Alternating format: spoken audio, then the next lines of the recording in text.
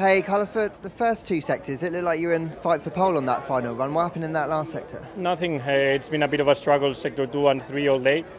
Honestly, I've been struggling all weekend since Friday, but today I managed to come back a little bit, and I managed to put together a better lap and a better package going into quali. Obviously, it's not ideal, but it's good progress from where I was coming yesterday. Second row right in the mix for tomorrow, or those Red Bulls just too far away?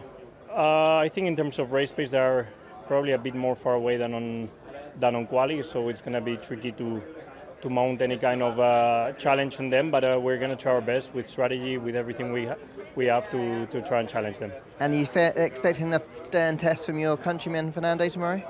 I think he's been quick all weekend. He's going to be for sure quick tomorrow. So it's going to be a good fight with the Astons, with the Mercs. I think it's great that we are also tied, except the Red Bull that is one step ahead. Nico, great to see you for a top 10 for your first one back. Is that bad? Yeah, it's very quite difficult, especially Nico, top 10 for your first one back. Is that pretty good?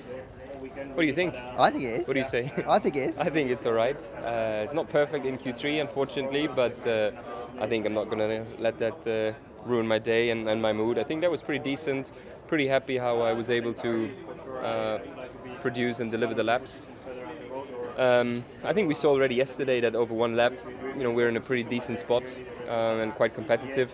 But the real test will come tomorrow. So yeah, big focus and emphasis on tomorrow. I expect a really tough battle, a tough race. But yeah, I'm excited. Look forward to it. Without that lap being deleted for track limits, do you think you could have been a fair few spots further up? So I completed the lap and it was a 30.9. I don't know if it would have been ahead or behind Esteban. It's not on the board, but I saw it on my display. Maybe, but no big consequence for tomorrow, anyways.